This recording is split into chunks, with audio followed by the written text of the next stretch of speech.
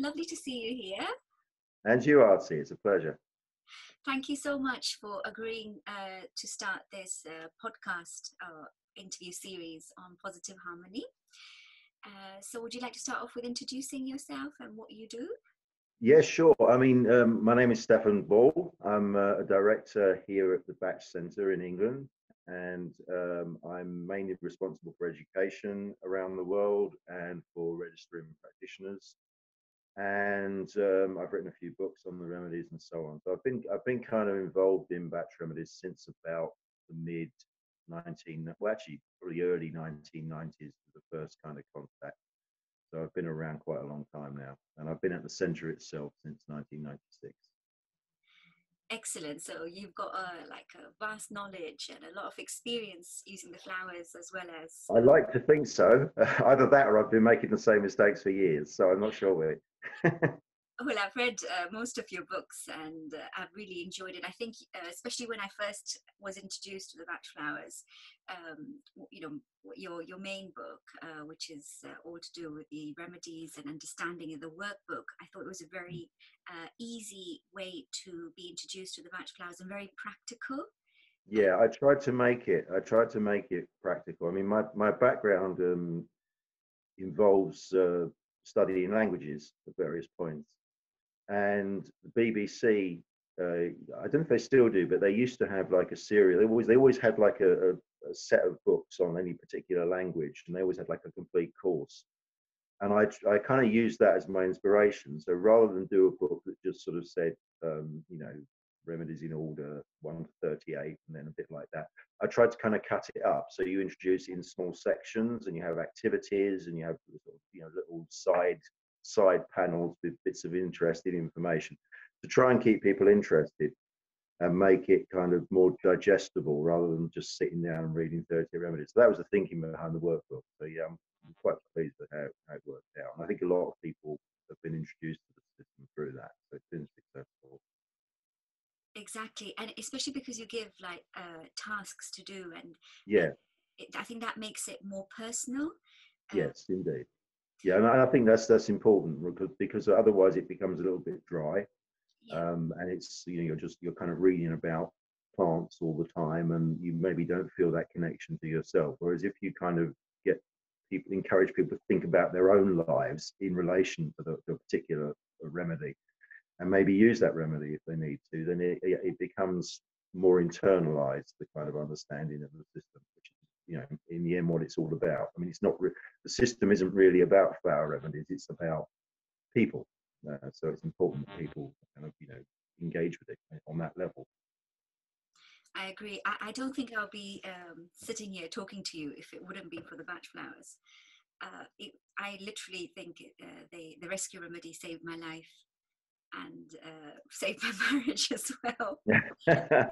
So, okay, well that's good to know. A big impact in my life, and one day doesn't go by when I don't think which remedy I should take. Yeah.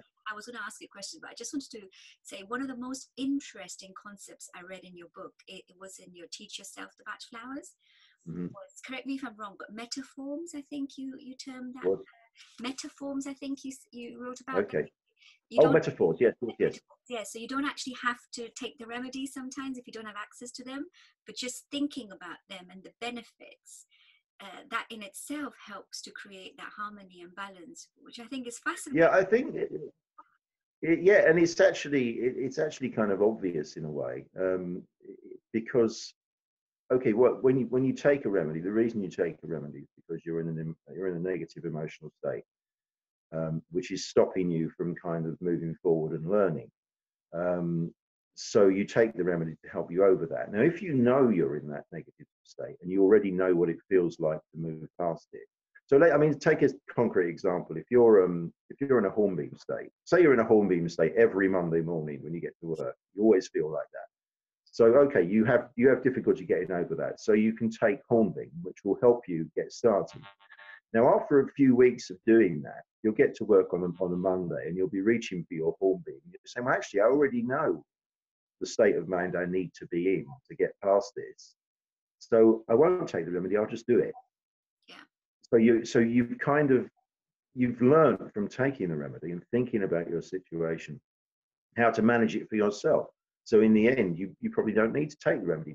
Maybe that in 6 months' time there'll be a particular job which you really don't want to do, and you'll get into work, and then I just can't, and then you can take the remedy again. But you use it as and when you need to, rather than becoming like a kind of a crutch. So yeah, I think that applies to all the remedies. Yes. Once you know what the positive feeling feels like, you can choose to kind of switch that on, rather than stay on the negative, and that way you become better balanced overall. Yeah. I feel that a lot with beach, when I'm entering a situation where I feel no one is going to understand me, and I have to be tolerant, and I just Yeah, don't have it with me. And because usually I'm quite a tolerant person, but sometimes you're just put in that situation where you just say, why can't you just be logical and just yeah. think how it gives you that tolerance. So No, and I have exactly the same thing, with impatience for me, because I am naturally quite an impatient person. And I still get impatient sometimes, but then when I do, I kind of see the funny side of it.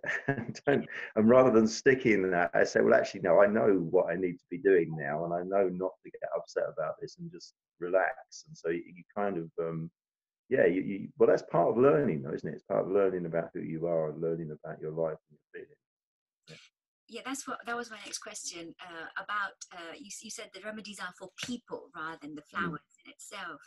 And then you spoke about the funny aspect of it, which I think is extremely important, because when somebody talks about their emotional upheaval and the stress that they're going through, it's all very negative. yeah, Uh, Yet the flowers are all about the positive aspect. So, yeah. do you want to just quickly mention about how it, I've spoken about how it's helped me. You've been doing this much longer, and also you kind of eat, breathe, sleep the remedies with your work and everything. So, how has it, if it's okay with you, how has it changed your life as a person? And Um, I think it just moved me on. I mean, if I go back to when I first got involved, the reason I got involved was my wife actually knew, or knows Judy Howard, who's the kind of director at the centre, and they were looking for someone to write to help record what's the word, a cassette on the remedies, and they wanted a male voice. And so Chris had already got me involved in doing a little advert thing, so she suggested me, so I did that, and that's kind of the first contact I had with them. Now at that time I was a mature student. I'd gone back to university and was doing a degree in French and Spanish, and I was very shy, painfully shy, to the extent where if we every so often we had to do a seminar, so I had to lead a seminar, and I'm only talking about a room with maybe 6 or 7 other students and a lecturer, and I would have to present something for half an hour or whatever, and then everyone would discuss it. Um, and I was mortified. But if I had one of my needs to do, it was literally in my mind for 3 or 4 months. So this was coming up, and really never enjoyed it, and was always kind of gripped by kind of nervousness and fear about the whole thing. And one of the first things I did when I got to know about the system through doing that cassette was to take Mimulus, and it was amazing how it kind of moved me on. And I think since then I've actually only very occasionally made up whole treatment bottles. I have done that from time to time. Most of my use of the remedies, and this possibly is because I'm in a fortunate position where the remedies are always available here, so it's very easy. Um, but the way I've always used them, or mostly used them, has been literally kind of 1 or 2 remedies at a time for particular issues. So I've almost from the beginning seen it not as a way of not as a way of addressing lots of negatives, but as a way of finding a positive. So rather than saying how do I approach a seminar where I don't feel fear, I was thinking more about, well, how do I feel confident about this seminar? How do I go into this feeling that I can do this and not being kind of overly shy or nervous and all the rest of it. So I've always seen it almost as a kind of a, finding a solution rather than focusing on a problem. And I think if you go into that with that mindset, you do kind of look at the positive. Now, I mean, the negative side is still necessary, and obviously, in the courses that are taught around the world, the teachers will always talk about the negative indications for remedies. But then you need to know those because you need to know when to take a remedy. But when you're taking a remedy, ideally, you're thinking about the positive that you want to come from it, because that's really where you're steering. It's a bit like if you're riding a bicycle, and you're riding a bicycle along a road next to a ditch, don't look at the ditch all the time, because if you constantly look at the ditch, you're more likely to go into it. If you look at the road ahead, it's very easy just to keep going without without crashing. And it's very similar with using the remedies, I think. Yeah, it's really interesting what you say, because it's all about the language that we use to address ourselves and what we're feeling. If we're always focusing on the negative, how do you expect to get better anyway? Well, yes, I mean, we do see sometimes people who've literally been taking the same mix of remedies for 20 years. Yeah. And I think that's what's happening there, because they've got themselves into a state of mind when they think, well, this is who I am. All these negative feelings is who I am. So therefore, I'll take my remedy every day. But every morning, they're still thinking, oh, that's where I am.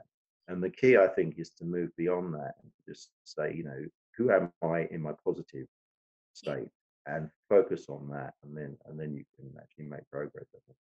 Exactly. And I find very interesting when I was studying, and even when I'm reading now, it's looking at, sometimes when I talk to people as well, it's not always about what's happening in your life as well. It's what you would like to strive to become, and positive qualities you admire in somebody else that you are striving to kind of cultivate.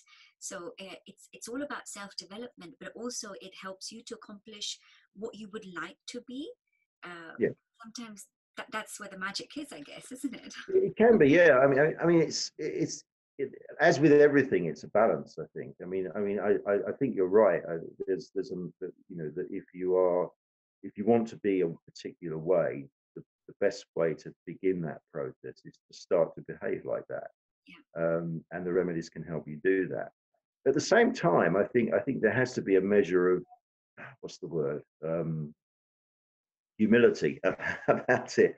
I mean, if I'd in my situation where I was kind of very nervous about giving talks and presenting in front of people, if I had set out my goal as being, within a year's time, I want to be addressing 20,000 people at a conference somewhere, and just making the thing so unreal and unbelievable and so far removed from where I currently was, I think if you do that, you are setting yourself up to fail. So I mean, take another example. Someone who may be someone who's having trouble kind of learning from their experiences. So that would be a chestnut person in a chestnut state. Someone who's having trouble learning from their experiences. Well, okay, you could say, okay, well, starting tomorrow, I'm going to notice everything about everybody and never make another mistake. But that's completely unrealistic. So what you need to do instead is to start with where you are and think, what's a positive nudge I can take? What's the point beyond where I am to something more positive? And that would simply be maybe tomorrow I'm going to look back over my diary and see where I've gone wrong, and then I'm going to pick 3 things where I can say, right, I'm not going to make those 3 mistakes again. And that now is measured and it's kind of within reach. So rather than striving for the stars, you're striving for something that's maybe just next door to where you are. And that starts you off on that path. And I think the thing with the remedies is it is a path. And I don't think it ever really ends. Nobody actually reaches the end of their path where they say, right, now everything's sorted and nothing can ever happen to me again. Because life always happens. Yes. And so we need to be kind of realistic but positive and move on that way, I think. I completely agree, but that's the onion peeling effect as well. Sometimes we take remedies that we're not ready for, and they make us do things that we're not willing to do yet because we're taking those huge leaps. But that in itself gives you the ability to say, look, just wait. and then just hold on to what you have at the moment, and then, as you said, baby steps. I think I that's think a step at a time, and the onion peeling idea is a good one, because you're never trying to sort out your whole life and existence now. You're always looking at what's there today, and how do I move it forward a little bit. So it's always a gradual process. And of course, the thing about the onion peeling metaphor is that when you look at the outside of something, you don't really know what's inside. You can take a wild guess, but the chances are you'll be wrong. If you take what you see and work with that, then over time, if there are more things underneath, that becomes revealed. So uh, I mean, the whole message, I mean, in a way, everything I've written about Remedies has been about taking time, which is kind of ironic given that I often need impatience myself. But maybe that's maybe that's relevant. That the main lesson I've taken from it is that you need to take time and not try to kind of rush forward. So it applies when you're a student, for example. I mean, we get a lot of students who sign up for a level 1 course, and immediately they're saying, what I really want to do is be a teacher. And often the most important thing you can say to someone at that point is actually, don't think about that. Think about your level 1 course. Think about how you're going to learn the 38 remedies, what you're going to do to bring them into your life, all that kind of thing, and then move forward stage by stage, because you might reach a stage where actually I'm happy there, and I don't really want to teach this. I want to do something else with what I've gained. So rather than set yourself this kind of long-term process, set yourself a shorter term goal, but which is in a positive direction, because it may, like a plant growing, you can't plant a seed and say in 10 years time this is going to be up there. What you do is you plant the seed and you water it and you take care of it now. You get the process right, and then you see how it grows, and it might surprise you. And it's quite nice when life surprises us and we end up doing something we weren't particularly expecting to do. No, definitely. I completely agree. And I think when I initially came across the batch prize as well, I thought it takes so many years to qualify. Why? When it's so simple. Yeah. But I completely understand. And I think the metaphor you used about the flowers, it's very appropriate. I always think like it's really important to create a good foundation of the remedies. Yeah. And every remedy is so different, even though it's simple. It just depends where you are at your life and what you're striving to achieve and all the external forces. So it's fascinating. I love the thing about time, because you need to take it and sit with it rather than jump and then regret it and then come back Yeah. to square one. And that's the thing, and it comes back to what I said initially, really about the system. In the end, isn't about flower remedies; it's about people.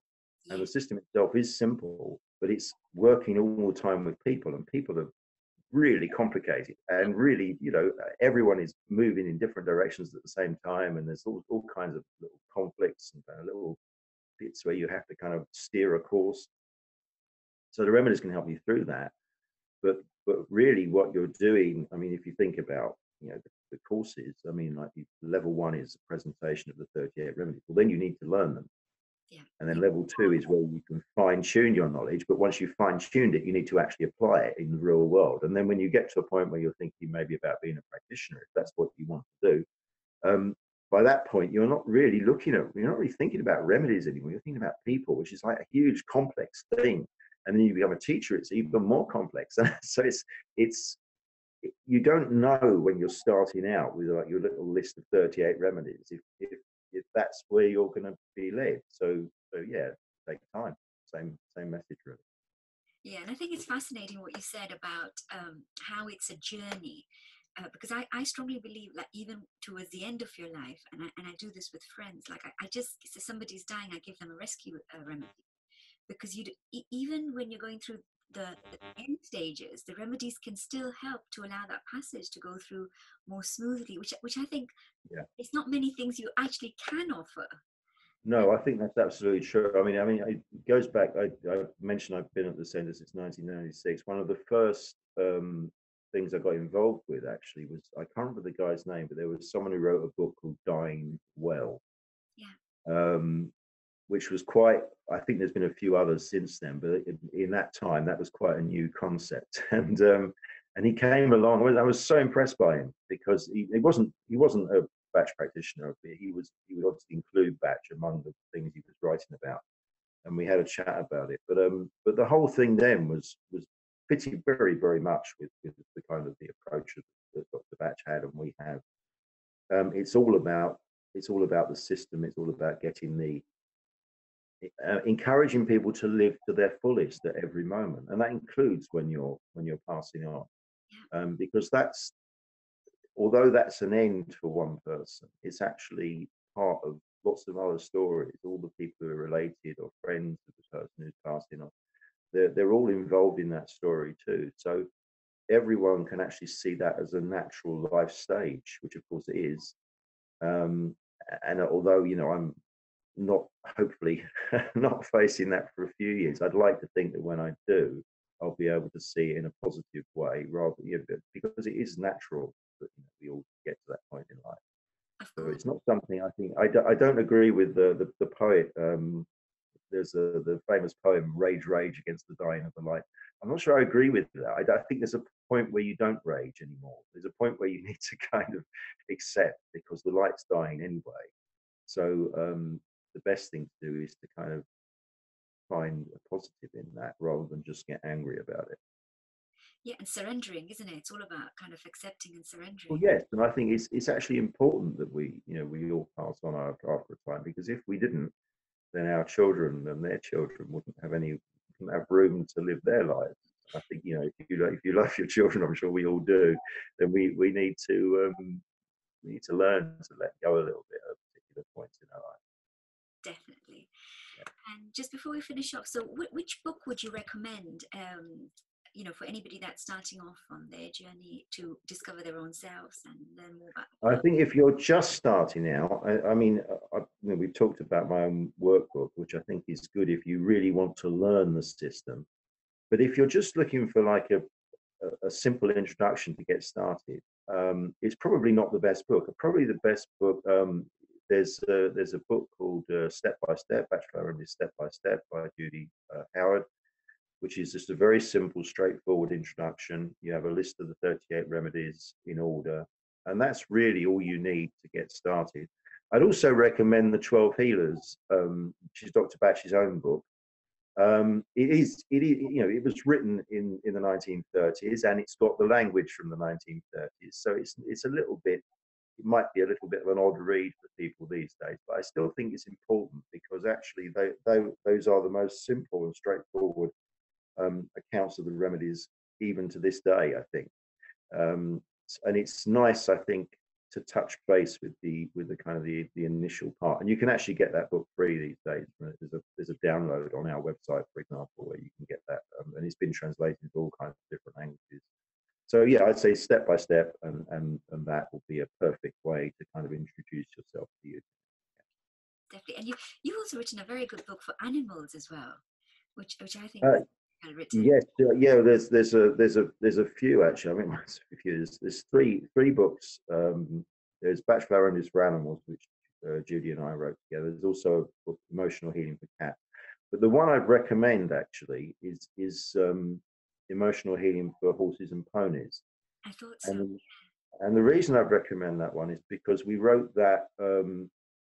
That was the third book we wrote, and by then we'd made contact with an animal behaviourist called Heather Simpson, who was very, very skilled at working with animals of all kinds, and she had a lot of input on that book. And I think that book has got more about animal behaviour and more helpful things about animal behaviour. And although it's about horses and ponies, the concepts actually can be applied to any species. So the book talks about, for example, understanding how horses live in the wild. Well, if you apply that to horses, you can apply that to any other animal. You can look at how wolves live in the wild, and once you understand that, you can begin to understand what's going on in your dog's head, for example. So I think the concepts are actually good in that book, and that's the one I always recommend to people who are interested in animals, even if their prime focus isn't horses. Excellent. And lastly, 3 tips how somebody can achieve positive harmony through the remedies, or any. We've probably covered them already. I think the first and most important one is to let the remedies do the work. Don't try and don't try to shortcut the process. Don't try and select for your soul. Now think about where you are today and just take it on a very kind of simple level to let the remedies do the work on that. Take your time. Don't don't try to again shortcut the process. I think sometimes the one of the images I used once in a book was about a labyrinth. So if you think about mazes and labyrinths, there's a whole ancient tradition of seeing labyrinths as a symbol for spiritual growth and spiritual journeys and personal development of all kinds. And this goes across all cultures. I think every country in the world has got a version of this. So it's something basic to human psychology. And the whole point of a labyrinth is that the shortest way to get to the center is just to go walk across the boundaries and just go straight to the center. But if you do that, you miss out on the process. And the process of walking the labyrinth, which often involves kind of going round in circles, getting closer slowly. Sometimes it involves backtracking. Sometimes you're led down paths you weren't expecting. All of that is part of kind of learning from life. And I think that fits in very, very much with Dr. Bach's philosophy, which was that when things go wrong, we're being given an opportunity to learn. Now, someone can come along and say, oh, you should do this. And they might be right, and you do this, but you've not learned from doing it wrong.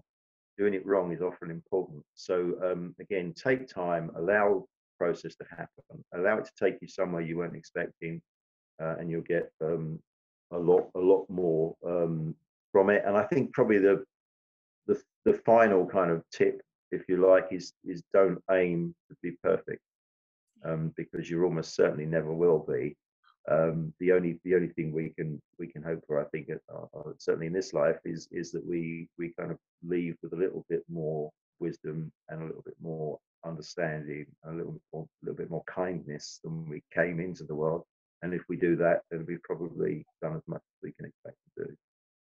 Oh, well, thank you so much, Stefan. I'm really grateful Pleasure, Arty. For all your guidance and all your pearls of wisdom, which I'm sure you can put into action. Yeah, well, thank you very much, and good luck with the podcast. Yeah, thank you so much. Yeah, see you again. See you.